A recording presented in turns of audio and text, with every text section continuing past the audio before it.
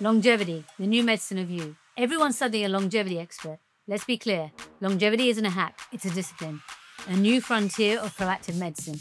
And it's about one thing, staying functional, sharp, and disease-free for as long as humanly and biologically possible. Longevity isn't living forever, it's living fully for longer. It's the intersection of lifespan, how long you live, and healthspan, how well you live. But unlike lifespan, healthspan is earned through strategy, cellular repair, hormonal balance, and neuroplasticity. It targets the systems that silently degrade with age. Neuroendocrine axis, think mood shifts, brain fog, burnout, mitochondrial decline, think energy crashes, low heart rate variability, poor recovery, hormonal imbalance results in reduced libido, sleep disruption, and weight gain. Inflammation and glycation, think aging skin, aches, and early disease. DNA methylation, your epigenetic clock, ticking louder than your birthday. Think of your body like the latest iPhone, sophisticated hardware, even more impressive software. Now imagine never updating it. Glitches appear, battery drains, speed slows, that's aging.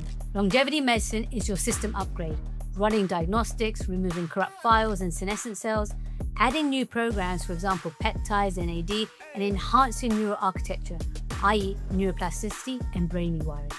At by Dr. Vali, we use a layered approach.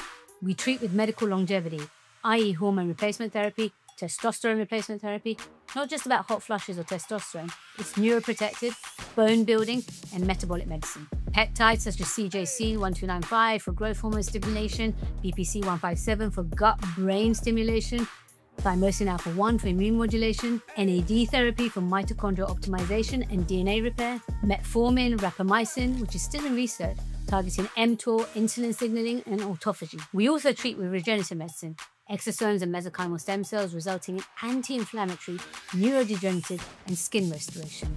We use IV ozone, EBU, TPE for vascular detox, immune reset, and senolytic action. There's also neurofeedback and hyperbaric oxygen therapy for neuroplasticity and telomere support and brain healing. You can treat yourself with lifestyle medicine, things you can actually do at home, i.e. with zone 2 cardio for mitochondrial regulation, strength training to prevent muscle wasting and musculoskeletal optimization, intermittent fasting to clean up cellular debris, brain training exercises because neuroplasticity is free regeneration. And here's the clinical reality. There's a fine line between regulated and off-label uses. Hormone replacement therapy, metformin, and statins are all regulated and data-backed. Peptides, exosomes, NAD, they're kind of off-label but increasingly supported in trials. TPE, stem cells, these are adjunctive and found within advanced clinics like BDV. But TikTok is not a clinical trial. If it sounds like magic, it probably lacks regulation. The real magic?